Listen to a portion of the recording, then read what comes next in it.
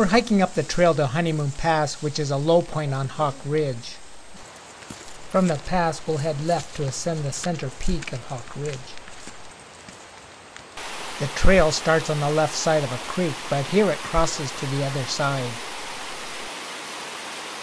It may not look like it, but we're still on the trail and Honeymoon Pass is ahead.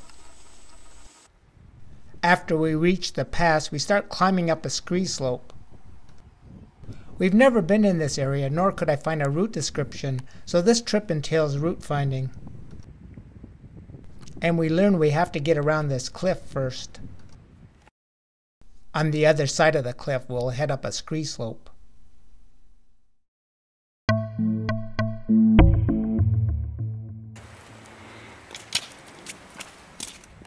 Climbing isn't easy here, so we'll go into the trees on our left.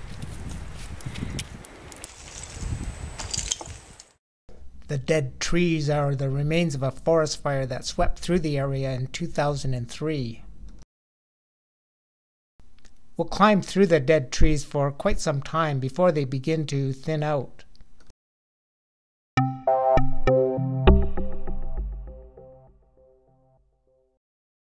Below is the valley that we hiked up. After a long ascent through a burnt forest, the trees begin to thin. We break out onto a meadow.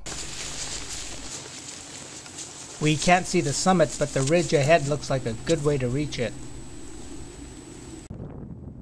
After we reach the ridge, it begins to snow.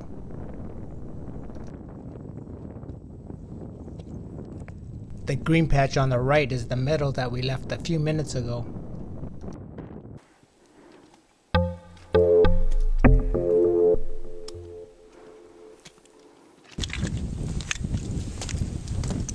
We thought this was the summit, but it turned out to be a false summit. Visibility worsens as we approach another false summit. Dinah finds a rock that points the way. After climbing up here, we'll be only a couple minutes from the top.